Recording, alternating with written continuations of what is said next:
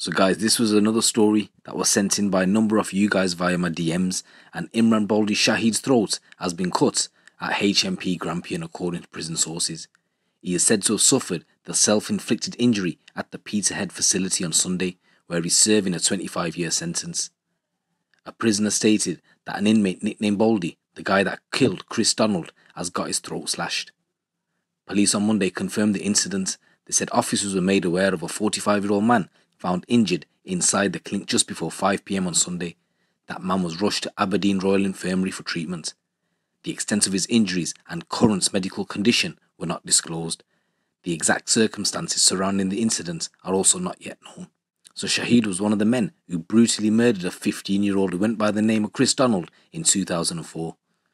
Schoolboy Kriss was abducted by 5 men in Glasgow South Side on March the 15th, 2004. So this is a story that I've previously covered in depth, and you can view it via the link in the description below, so go check it out after this video.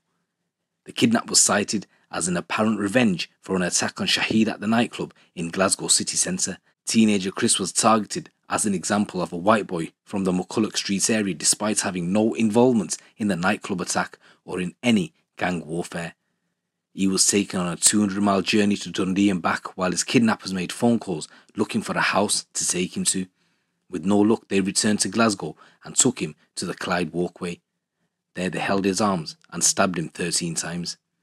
He sustained internal injuries to 3 arteries, one of his lungs, his liver and a kidney before being doused in petrol and set on fire as he bled to death.